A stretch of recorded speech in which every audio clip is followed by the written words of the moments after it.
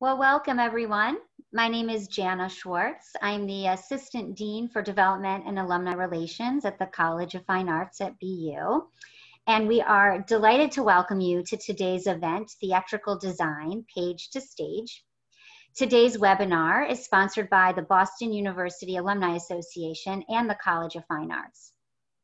We have just a few housekeeping notes before we get started.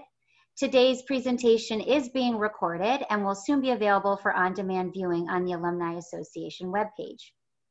Our speakers are very eager to answer questions you may have. You're welcome to submit them throughout the presentation using the Q&A box. You can find that box hovering over your screen, located on the Zoom toolbar at the bottom, and you select Q&A. We encourage you to submit questions throughout the presentation, and we're hoping this will be a conversational webinar. We have three fantastic speakers, and I am delighted to introduce each of them. First, we have Jorge Arroyo. He is an assistant professor at BU in lighting design in the College of Fine Arts. He has been a freelance lighting designer for over 20 years and has worked in a variety of disciplines ranging from theater, dance, corporate events, concerts, to television and more. His work has been seen at venues such as the Apollo Theater, Carnegie Hall, the Public Theater, Westport Country Playhouse, Theater Square, the People's Light and Theater Company, Here, La Mama, Intar, and others.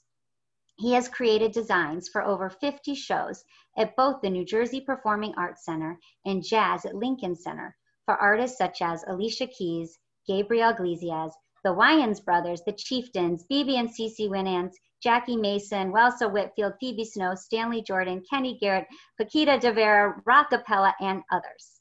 He has also worked with choreographer Stacy Tukey, three-time Emmy nominee for her choreography on Fox's So You Think You Can Dance, and her production of Moments Defined in both New York and California. He is the co-author of the last three versions of the Light-Right Manual and Tutorial, the industry standard software for tracking lighting paperwork. Jorge is a member of United Scenic Artists Local 829. Jeffrey Petersen is an alum of the College of Fine Arts, is the production manager at Boston Playwrights Theater. He fancies himself a maker. Creative contemplation is his raison d'etre. He firmly believes in the transformative power of live theater and in its potential to heal, to educate, to contextualize, to empower, to dislodge, to humble, to ignite, to quicken, to delight, and also to entertain. His introduction to the possibilities of collaborative art through theater came first at Minnesota's Perpich Center for the Arts Education in Minneapolis.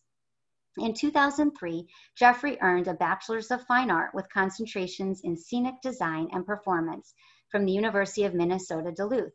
Jeffrey holds a Master's of Fine Arts degree from Boston University, where he was honored to study under James Noonan. He lived many lives and worn many hats over the years. He is currently Technical Director and Production Manager for the award-winning Boston Playwrights Theater at Boston University. He likes to ask questions and to seek answers, and he readily admits that our world is colored in varying shades of gray. Our third and final speaker is Kat Zhou. She is lighting designer and recent MFA graduate of the BU School of Theater. Recent theater credits include Wolf Play, Company 1, Marie and Rosetta, Greater Boston Stage Company, and the Book Club Play at Boston Playwrights Theater. Opera credits include The Rake's Progress at the BU Opera Institute, The Cunning Little Vixen at BU Opera Institute, Glimmerglass, and the 2009 Run Amok Festival at American Modern Opera Company. As an assistant lighting designer, she has worked with the ART, Huntington Theater Company, Ballet X, Odyssey Opera, and the Cincinnati Opera. Notable assisting projects include The Black Clown at ART Lincoln Center and Moby Dick, also at ART. She has also formerly served as the president of the Harvard, Radcliffe, Gilbert, and Sullivan Players, as well as the artist in residence at the Signet Society. She received an AB in mathematics from Harvard College and has an Erdős number of 3. Thanks to Jorge, Jeffrey, and Kat for being here today. The floor is all yours. Thank you so much for the introduction, and thank you to everybody for being here. This is very exciting. It's been a little bit of a long time coming. It's been pushed off by the pandemic a little bit, but we're here, which is fantastic. I did want to take a moment to acknowledge that a lot of the work of the people that you are seeing in this presentation today, they're out of work at the moment. Our industry is really hurting by this pandemic, so it's very hard. So I'd like to celebrate the work that they all put into the show, and that they hope that we're able to get past this very soon. So thank you all for being here. I am going to go ahead and start a screen share, and we'll get going here. All right, so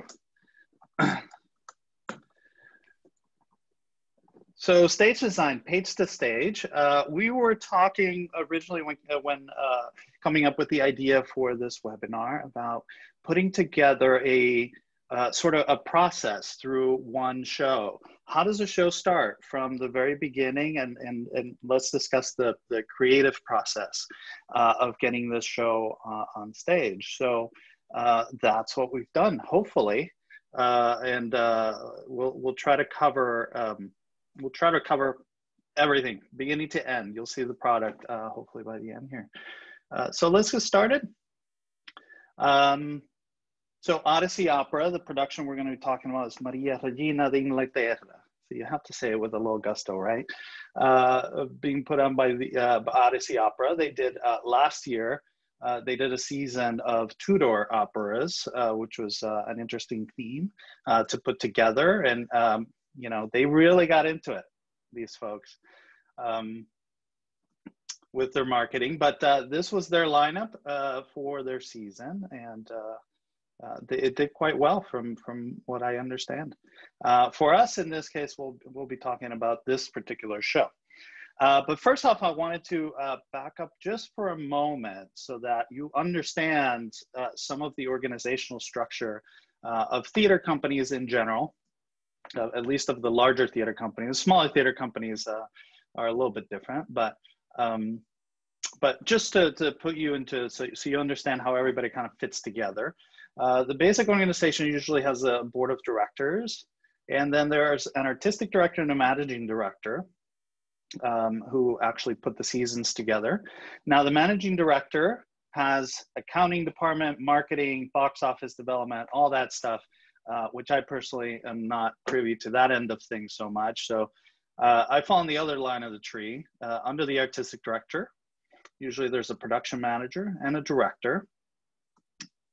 Now, the production manager then has a technical director working for them. The technical director is then in charge of the shop crew as well as the run crew for the show. There's also the stage manager, which is also in charge of the run crew and in charge of the performers. And if the show has a choreographer, then the choreographer works under the director directly with the performers. If it doesn't have a choreographer, then it's director to performer right there. And then there are the designers, which is where we fall into place here. And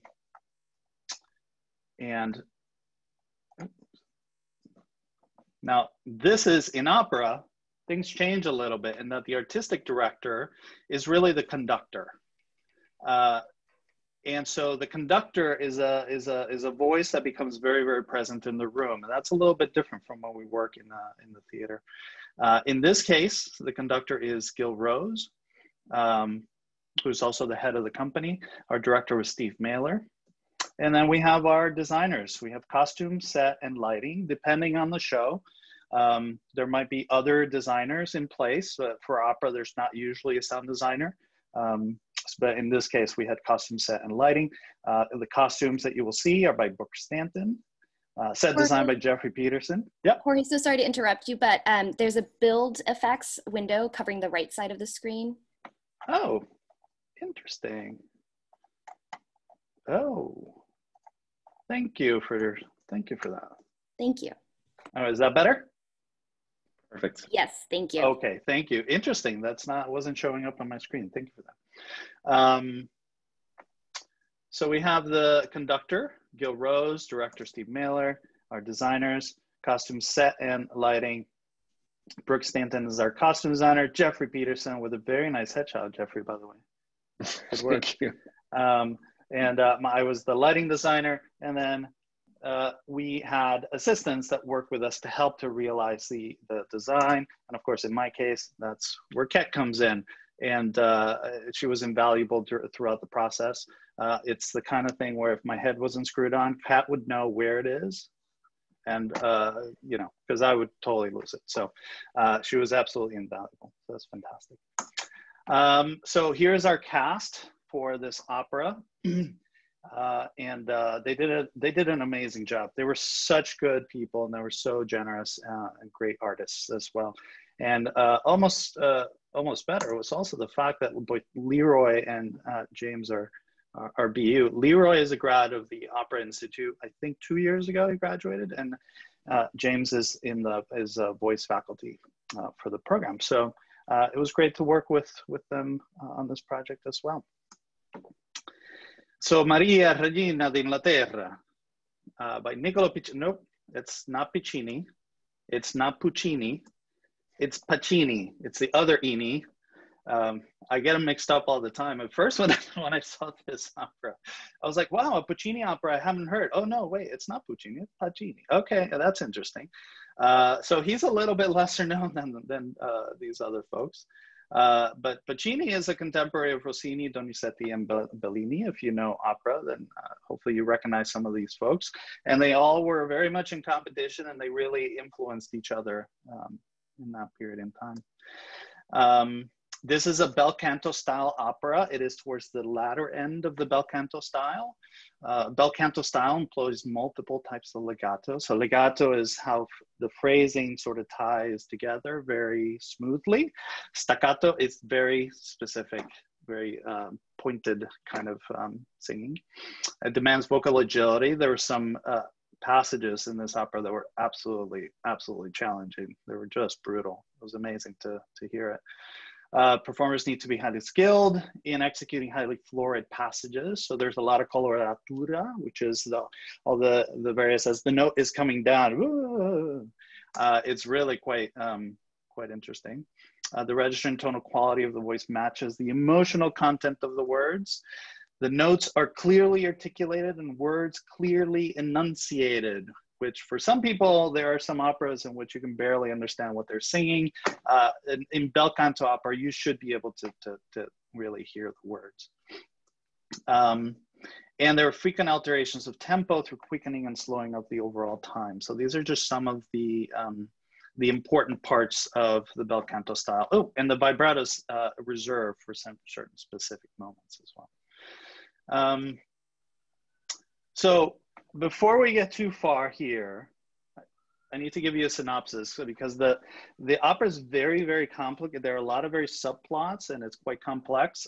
So I thought I would simplify it for you so you understand what we're looking at. So we have Maria, and she is the Queen of England. Now, the events of the opera are actually completely fictional, but we're using Maria, I guess, as the subject.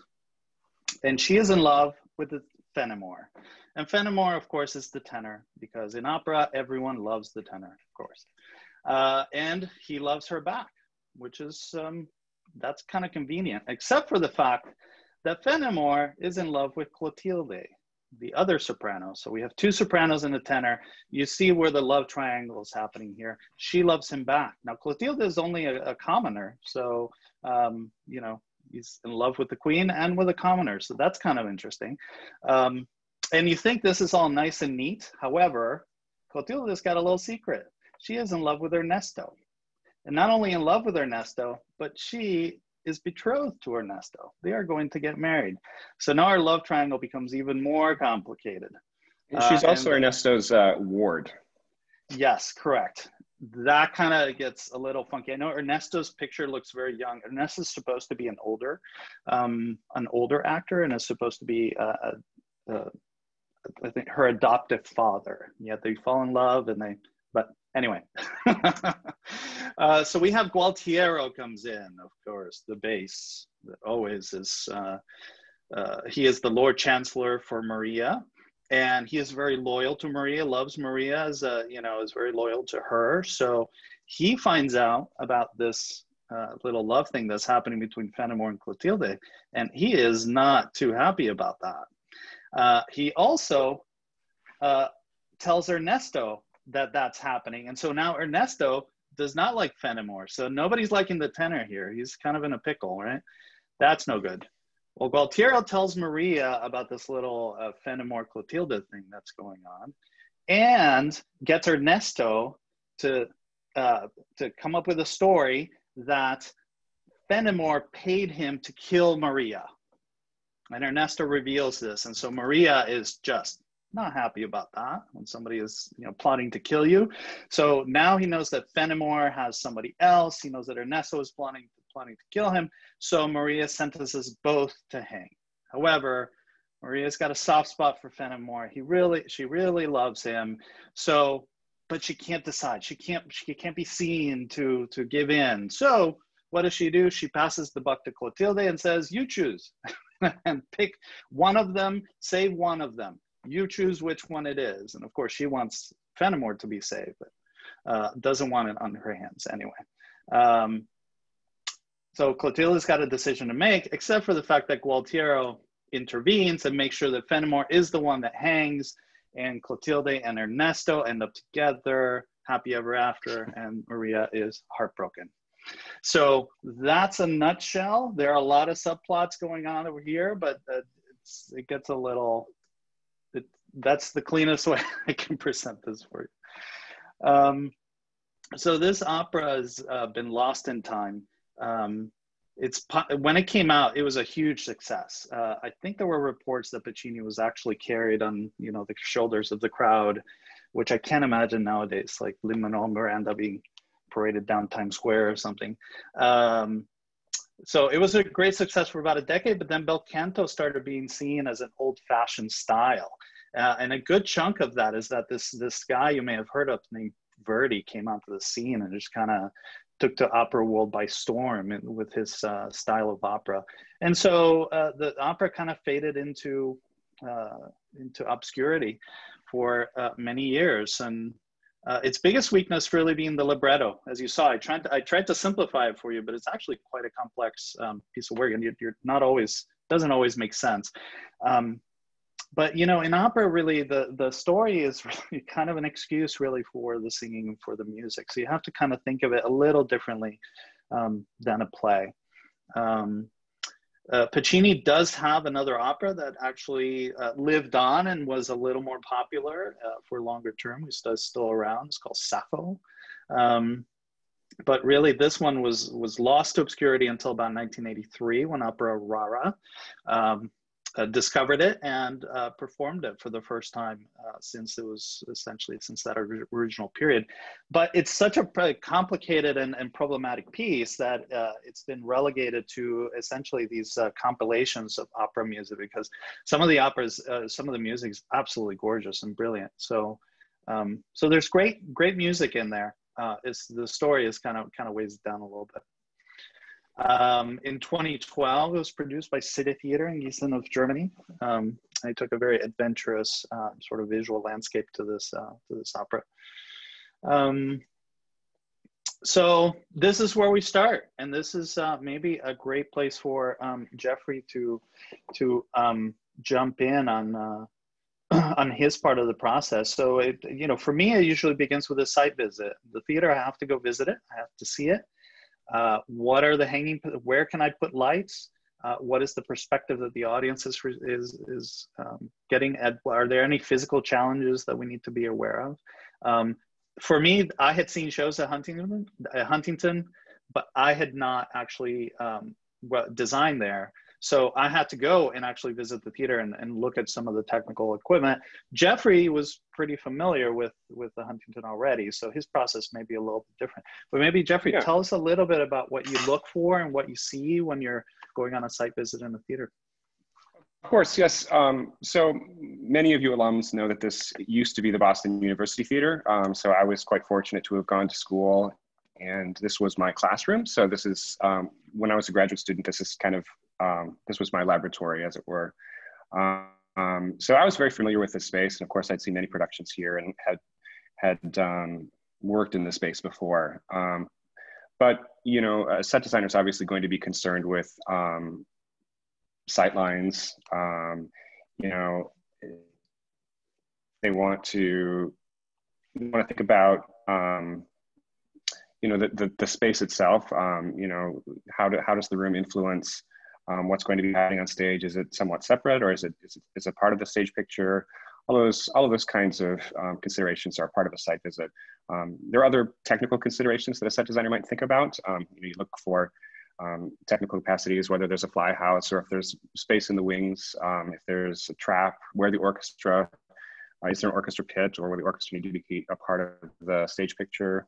Those were the kinds of things that you'd sort of mull over as a designer doing a site visit. So the director and I, Steve Mailer, we've worked together. We've worked together a number of shows, and we sort of had a pretty decent rapport. And the interesting thing about this project is it sort of came to us both very late. So Steve received a call from the company asking if he'd like to direct the piece, and you know, the director typically pulls together the design team. So Steve asked me if I was available and if I'd be interested in working on these with him. And we had probably about 3 weeks or 4 weeks, really, to get the design pulled together. So it's really fast. It's very fast, particularly for an opera, and an opera that's as convoluted and complex and mysterious as this. So Odyssey Opera is a company that specializes in kind of pulling these pieces from obscurity and kind of breathing new life into them. So this is an example of a piece that none of us, we didn't have a roadmap. You know, the staging was something that would need to be invented. And so to have, yes, such a sort of truncated design was a challenge, but it was also kind of exciting. You know, so trying to distill all of that plot. Of course, there are locations and practical considerations in terms of the movement of the piece that need to be considered. But ultimately, what Steve and I were interested in doing was kind of trying, I guess we were sort of interested in trying to find the metaphor that sort of could work to contain the story in its entirety. Our budget was about $25,000, which seems kind of like a lot of money. In fact, it is a lot of money, but if you've seen shows in the Huntington Avenue Theater, you realize that there's quite a volume of space that needs to be filled up. We needed to be quite deliberate with our choices, and I guess sort of what we came up with in terms of a design is really, it was about creating a space that was mysterious, and we looked at the historic character of Mary Tudor. You know, she's known as Bloody Mary. History is sort of since kind of, history has not been kind to her. So the focus on the Marian persecutions and the executions and you know, having the Protestants burned at the stake and all of that sort of colored my perception of who this person is. We don't actually meet the Queen until the second act. So the first act is all quite mysterious, and it takes place on the Thames, on the banks of the Thames. There's a large boating parade, and there's moonlight, and there's trees, and there's a lot of atmosphere in that first act. And so as you'll see, the design is really quite stark, and there was a lot sort of left to the imagination. Shoshugiban is this thing that sort of Steve and I were kind of drawn to, in part because of, you know, we looked at these pyres that people were burned at, and the idea of this charred wood was really sort of interesting to us. Architecturally, we looked at a few modern houses that had used this siding, and we were sort of interested in the idea of this slatting for a surround, partly because it could look like a lot of different things. I guess your imagination was, we sort of relied on the imagination of the audience to sort of take us to these different places. You know, is it prison bars? Is the whole thing a guillotine? You know, is it a forest? So the color palette also was quite spare. It was mostly like black, and there was some gold brushed into the wood, and there were some splashes of red here and there with some of our props and with the costumes. I guess we can go to the next slide. So we did look at some history. Like we looked at like historic furnishings. We looked at rooms that would have been rooms that Mary would have actually been in, like the Tudor Palace at Hampton Court, for example, is a real space. And this historic person would have actually been in this room. This slide shows there's an example of a plaster seal, which ultimately became a motif that was used when we moved in the second act to the palace. It was abstracted a bit, but you know, that design is literally pulled from a room in England. I mean, one of the things that we weren't really interested in doing is we weren't interested in creating a museum piece. We wanted something that, you know, would allow for space, you know, so that the music could sort of take over and that people's imaginations could sort of color in and fill in all the details. So, you know, I didn't have much time to work on this model. There was really only a few weeks, but this is a part of the, you know, a small half-inch version of the actual set at the Huntington. You can see that's what would become the Act 2 screen. There was a rake with a very reflective floor. The other piece that's interesting about the way that this came together, I forgot to mention, is that well, Jorge wasn't involved in the early meetings. So he wasn't a part of the conversations, and how Steve and I talked and conceived of this piece is we knew that we needed to find a lighting designer who would be able to sculpt this environment. And we were very fortunate that we found one who was able to sculpt the environment and sort of picked up on all the stuff that we were sort of interested in doing. And I think when we get to the slides that sort of show the transformation of the space, you know, the lighting and the costumes and everything sort of come together, and they really create, I think, what is a beautiful picture. So this is another picture of the model. This is actually not an actual scene in the piece, but it sort of shows you all of the disparate elements kind of pulled together. So the thing that they're standing on is what's known as a rake. Maria, the queen in the center of the picture, is standing on a platform that would shift from stage left to stage right. The moon in the background is something that started at a very sort of low trim and throughout the first act slowly raised up. And that sort of slanty wall in the background, which looks kind of like the guillotine, if you will, is a wall that would also fly. So it was lowered down to become a prison gate or a barricade. And it also sort of slowly flew out to open the space. And well, we'll sort of talk more about the execution maybe as we get a little further into it. Yeah. And Jeffrey, I did want to explain something. You'll notice also that the slatty walls don't engage with the floor. So we allowed the core.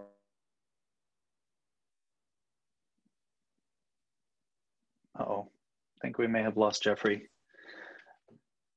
Is he back? Hey, sorry about that. Oh, that's okay. I'm back.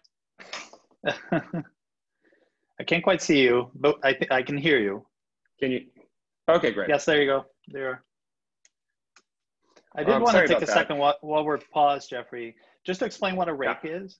So normally if a stage floor is flat to the audience, a rake really raises the back. So essentially from the side, the performers are actually essentially performing on a little bit of a ramp. So I just wanted to explain what that term was. Yeah, and so then of course the platform there would need to be counter raked, and there were wheels on it. So that was a kind of a technical, I don't know, challenge for us. Yes, it was. I think we can move on. Sure. Yeah, this shows a little more of the detail Yeah, of this the is an slats. It interesting. had some dimensionality to it. Yeah, so that was a really sort of important piece. So again, I mentioned that Jorge wasn't involved in the beginning of this, but I knew that we needed to find a lighting designer who would understand that, there's this cadence to these slats. Each one of them has a slightly different configuration or arrangement than the next. The only thing that's consistent is the 3-inch space in between.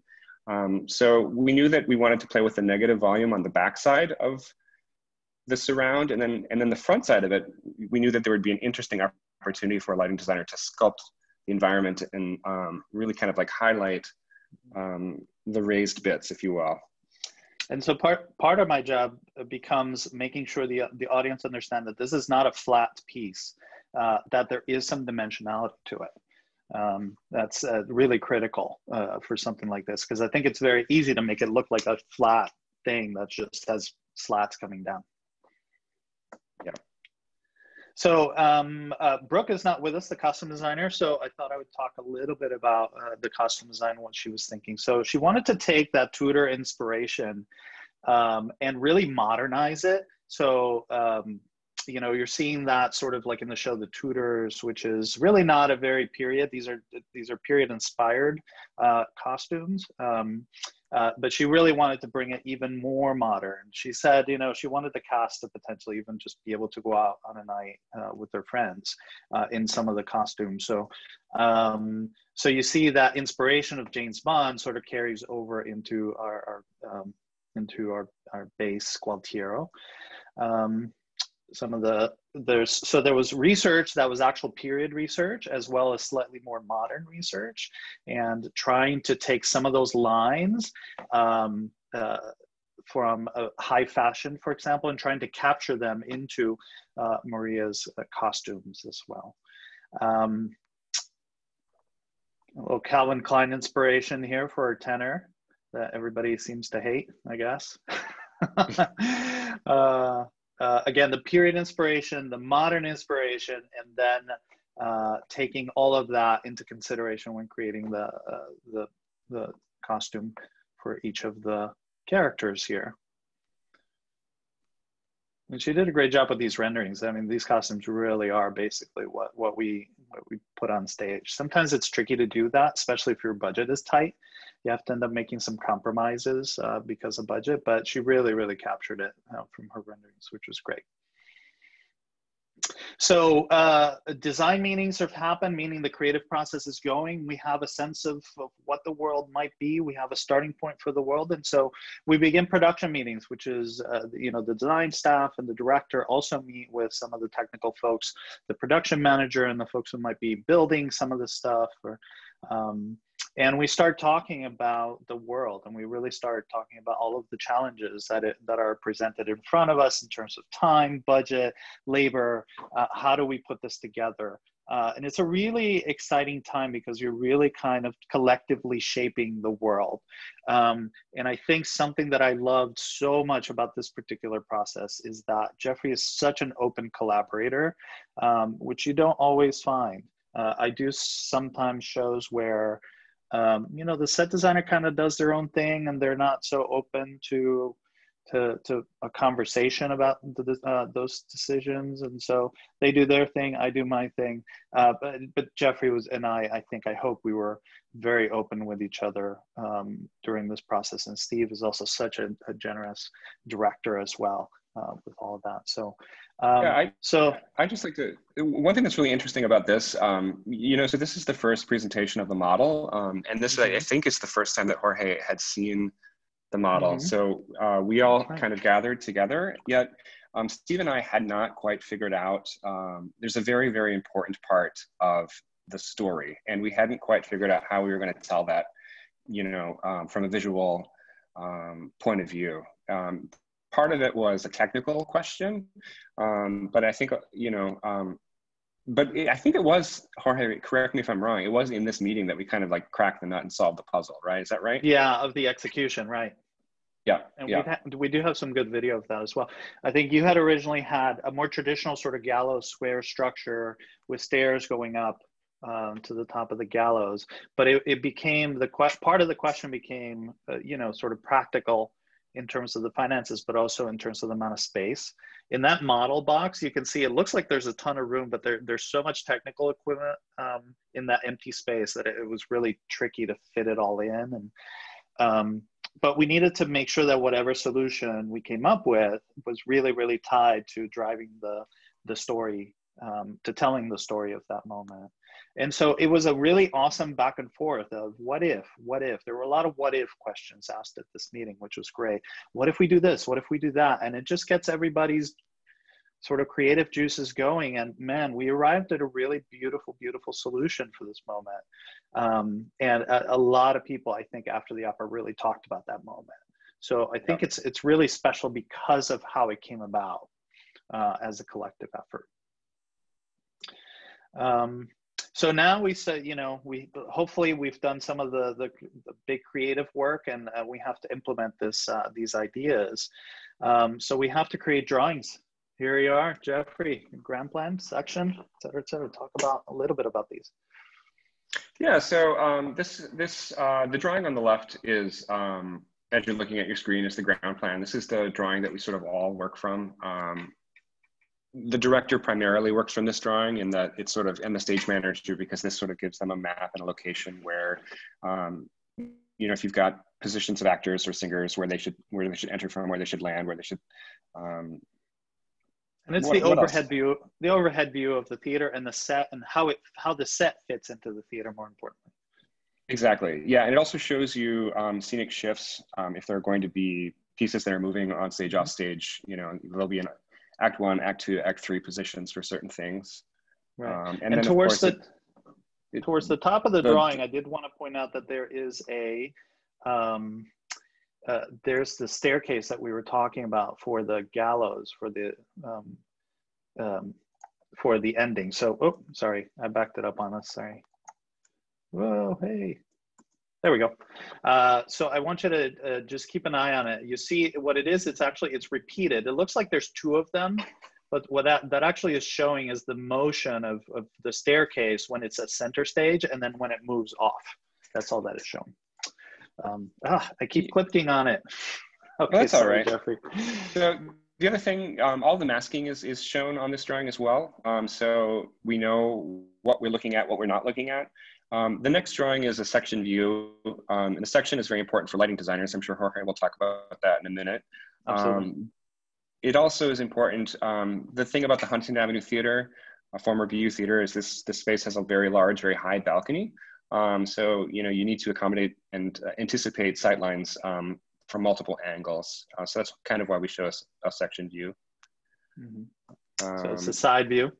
And then we have some detailed views, because the folks at the shop need to know how to build all this stuff. So there's a lot of drawings. This is actually not a hugely complex set in terms of this construction, right? So there weren't that many plates that had to be produced. If you're doing a big commercial Broadway production, we're talking about 50 different drawings easily for every piece of scenery. Everything needs to be detailed for the shop so they can build it.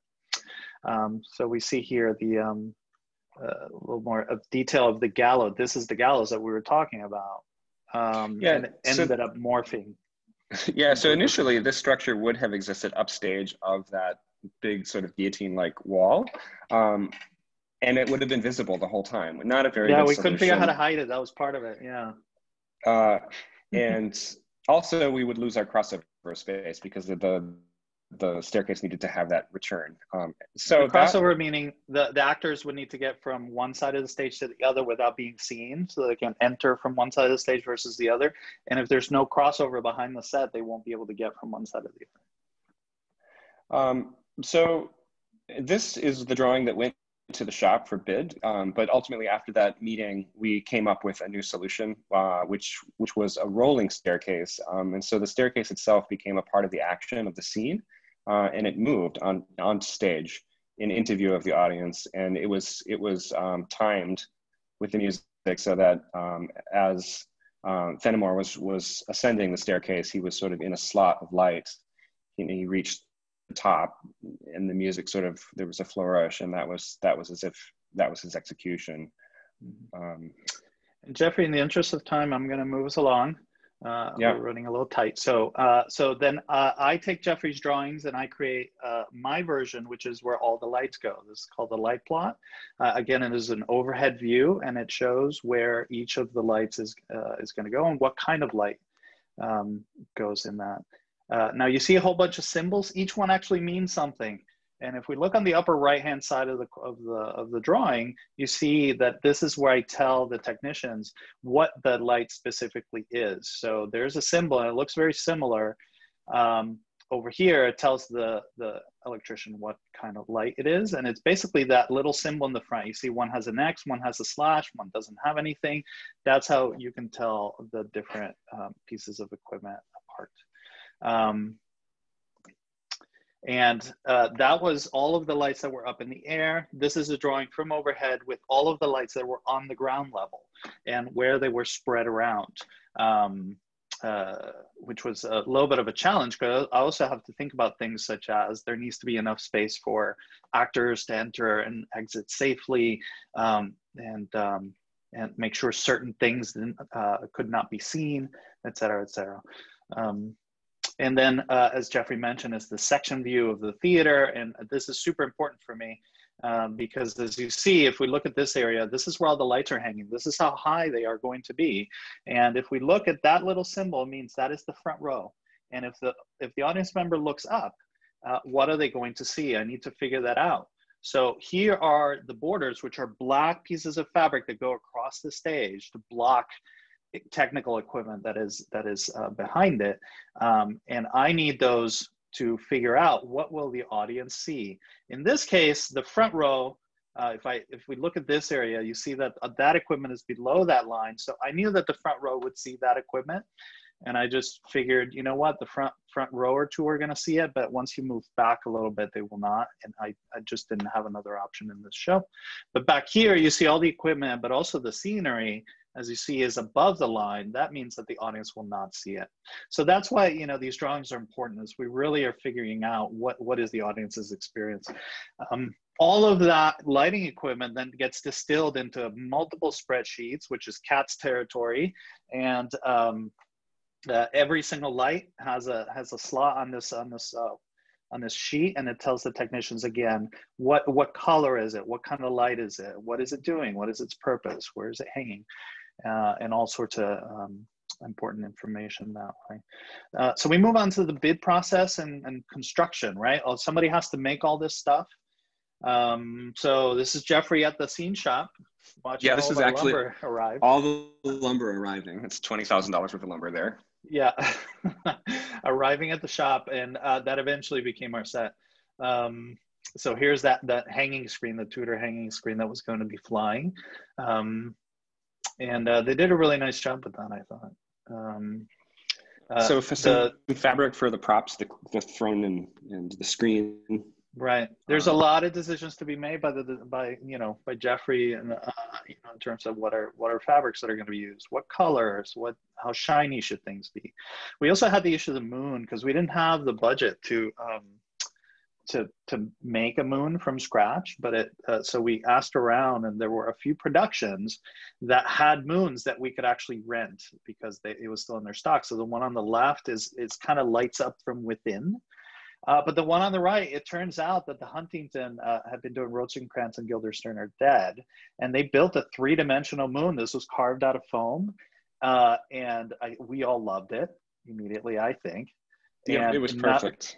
Not only was it perfect, but it was the show that was there right before us. And we said, just leave it there for us. And in fact, it was hanging in the exact spot that we needed it in the theater. It was the freakiest thing. We didn't even touch the moon. We just put our set under it, and it was right. I've never had that happen before. So that was kind of a good moment of serendipity. So we enter into rehearsals. The cast receives a presentation from the designers. You see Brooke Stanton there talking about the costumes on the picture on the right. The cast needs to know what are they going to be wearing? What does this world feel like, so that they can start to envision what this is. On the left, you see that the model on the top left, Steve is talking to the principals about the set and what they can visualize where they're going to be. That's a really, really important thing. Once they are through a good chunk of rehearsals and things are sort of moving, then that's where I come in, and there I am in the picture on the left. I'm watching this for the first time in the rehearsal room. I'm listening, I'm watching to see where the actors are. I'm taking notes about their locations. Anything I discover that wasn't on the page, I want to write it down. I need to know when it happens. And then we start loading into the theater. And here we are, the technical folks that worked so hard in a very short amount of time. They did a brilliant job putting all of this together. There are a couple of BU alums in this photo as well. That's right. Yes. Quite a few folks from BU still working here in town, or used to be before pandemic times. Yeah, we had several folks working backstage with us. It was great. So once the set is loaded in, we go into technical rehearsals, which everybody colloquially calls tech. And it has both good and bad connotations, that word. So the first thing that happens is a sits probe. This is the cast's first chance to hear the music with a full orchestra, so that they know what this is going to sound like. What is their voice in this room going to sound like when everybody is playing? So try to get close to show conditions. During the rest of the technical rehearsal process, a full orchestra is too expensive to have in the pit. So usually it's only a piano for most of the technical rehearsal. So this is their chance to really hear it and know what it's going to sound like. The folks backstage, working on the wigs, very detailed work. Yeah, absolutely. And we're getting set for technical rehearsals. You see there's a table right there in the center of the orchestra. That's where the lighting department kind of lives. Jeffrey usually finds a spot over to the side. And here is Steve at the tech table, right in front of the tech table, directing the folks, say, hey, why don't you move further upstage? Because from my point of view, it looks better when you do this, those kinds of things. And we're making decisions. The actors know the technical process means you stand around a long time and wait. You stand and wait. So they were incredibly patient about waiting for all of the technical elements to come together. And Jeffrey has to wait too. This is my work time. But at the same time too, I always sort of encourage the set designer to be an active part of the creation of the world as well. I said, if you see something, tell me. I point something out. That's okay. And I think he was great about, noticing things that I may not be so focused on. So it's great to have, kind of a fresh set of eyes on all of this. So there we are at the tech table, making the light cues. And we see that staircase that we talked about before. And I actually have some video of that moment, which we'll see in a little bit. The backstage folks, again, some BU grads, which is kind of great. Sometimes the cast is not available. So we need to have a stagehand stand there and so that I can light the scene. So it's not a great picture, but it's a cool moment. And here's also Kat's domain. This is what Kat, as the assistant, is doing, is keeping track of everything. Every little detail has to be tracked. And she produces a lot of paperwork. So we move on to dress rehearsal. And this is the opening. You might be hearing a little bit of music in the background as I put little clips from the music.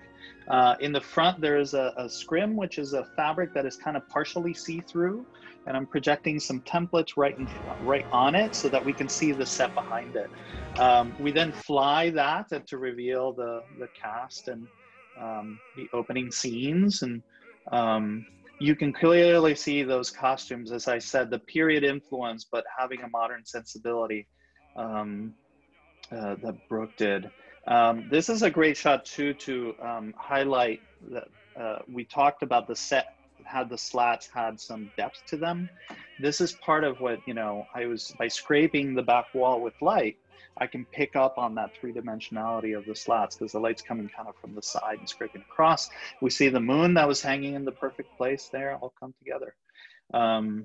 Here's the screen and the wall. So we are in, Maria's in the palace, and Maria's having a very internal moment.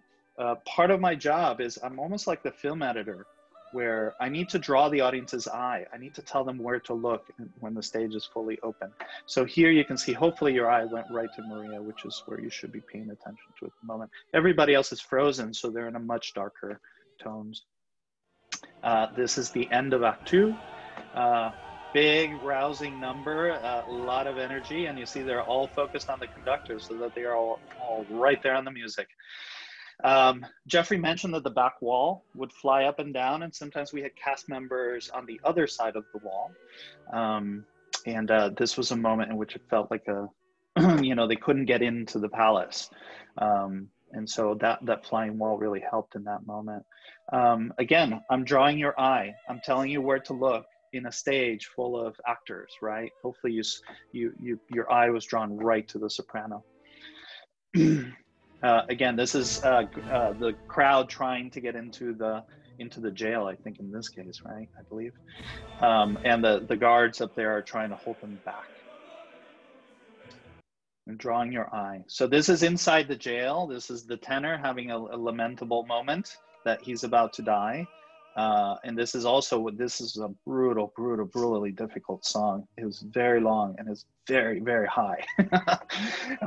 So he really tried hard. It was a tough song.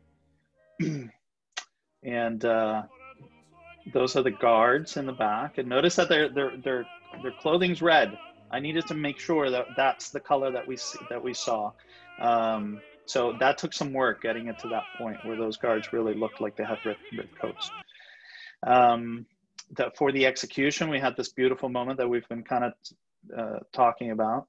And here it is. This is kind of like, as the staircase is moving, the actor is going up the stairs so that the actor always stayed center focused, and they just essentially rose above this white strip of light, which was it was a really great moment. And then when he is executed, basically the strip of light behind him turned red, and that was the only indication that he had been executed. We didn't have a hanging, but we didn't want to be quite that literal. And it turned out to be a very powerful moment and very different from what we saw. And then as we head into the finale, the final moments, it's a little bit of sadness, and you see how lighting then is going to change the mood, because the music changes towards the end and it grows almost a little more hopeful. And from this moment, so it's a brighter stage, and then it also warms up a little bit as her hopes rise for the future. So it's essentially the same cue, but it just warmed up and became brighter. And brought up the energy. And that is it. That is the show. I hope that that illustrates what we were trying to do, what we were going after, and that was interesting for everybody to see that behind the scenes, how it all comes together. It's a lot of work. It is a ton of work. And also commendable for Jeffrey, I want to say too, because you know, in opera you should have a lot more time to put this together. I have friends of mine who design an opera, and they're working 2 or 3 years ahead of time on the big operas at the Met and the Glimmerglass and things like that. It takes them about 2-3 years to put that together. So to having 4 weeks, I think it was a stellar job. So I noticed there are a couple of questions here in the Q&A. Yeah, absolutely. Did you happen to see these? Yeah, we have a question from Kate. Hi, Kate. Kate Snodgrass. Hey, Kate. So the question is, if the slats and walls are painted black, how did you get them to change color? That's for Jorge. Oh, thank you. Yes, absolutely. It's a big challenge. Any light I throw at it is gonna suck. It's gonna suck all that light. It's really more about intensity than color. Black is actually very neutral. It's a very neutral, so it'll take whatever color you want. It's really more about intensity. So I did have to think about that. There's also a silver metallic glaze over the whole thing. Right, which also helps, absolutely. And it was very subtle, and it helped to reflect some of the light. But yeah, working on sets that are primarily black, it's very challenging. I have to throw a lot of light at it. So it's just a lot of equipment and wattage and all those things. We have another question? I think there was a question. Wasn't there a question about blocking? How much to the blocking changes. I'm not sure where it went. It may have. Yeah, I typed an answer to it. There was a question about whether, from Dennis, how many, if any, changes to blocking and lighting happen after the first show, i.e. are there previews? Yeah, we didn't have a preview. We had an invited dress for this one, if I'm recalling correctly. Yeah, partly. I mean, so this production only had 2 performances in the Huntington Avenue Theater, and we had 1 invited dress. So because of the the short nature of this and the fact that we didn't have work time, Jorge, you can probably talk more about what it's like working professionally. In terms, absolutely. like I just came off of a show at the Huntington where we had like weeks of previews where we were making lots and lots of changes. Yes, and but not on a show like this. Up until opening, it's fair game to make changes for moving the actors to slightly different. Even I've had script changes like the day before opening. So it becomes trickier the closer you get to opening to integrate those changes. Once the show opens, however, we call it locked. That means that no changes are possible because we, the designers, we go away. And if the director wanted to move an actor from this side of the stage to the other, they may no longer be lit properly. So after opening, if the show's running long enough, if the director wanted to make a change, they would actually have to hire me again for that additional time, basically for the day to come in, but also needs to hire all the technicians that it takes to make that happen as well. So it becomes a very expensive proposition for them. So usually after opening, there are no blocking changes, but up until opening, yeah, it's fair game.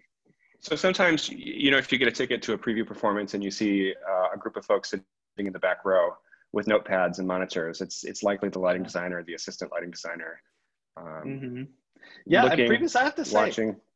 I kind of enjoy going to the early previews because they're still, the show's running, but not everything has been worked out perfectly necessarily. And you can run into some really surprising things. A show may stop. It may have to stop for a safety issue, or Spider-Man Turn of the Dark on Broadway.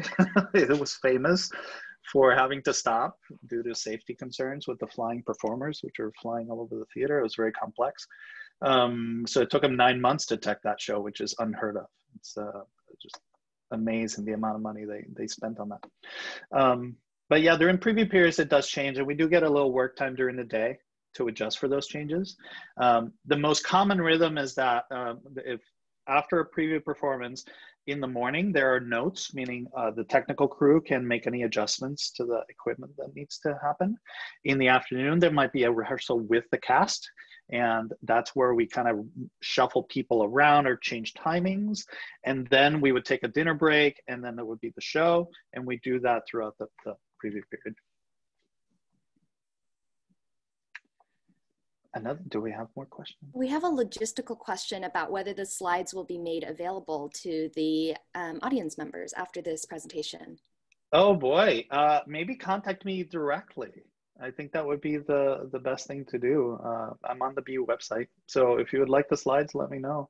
The photos, I believe, are on my website as well. I don't know, Jeffrey, you have some shots up, right? Yep, and I have on my website as well, different ones. Right. Yeah. So if you would like the slides, let me know. I will link those websites in the chat. Okay. Any other questions?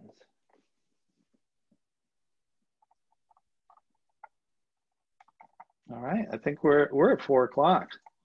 How's that, team? Yeah, so I just wanted to pop on. My name is Tracy Ricciardi. I'm the Assistant Director of School-Based Alumni Relations at BU. And I just really want to thank Jorge, Jeffrey, and Kat for this fantastic presentation and all the work that went into it. And thank you also to all the attendees for joining us today. You will receive a copy of the recording of this webinar in your email on Monday. You can see the full list of our upcoming events on the BU Alumni Relations webpage at bu.edu/alumni/events. And we just hope you all have a fantastic weekend, and thank you again for joining us. Thank you, everybody.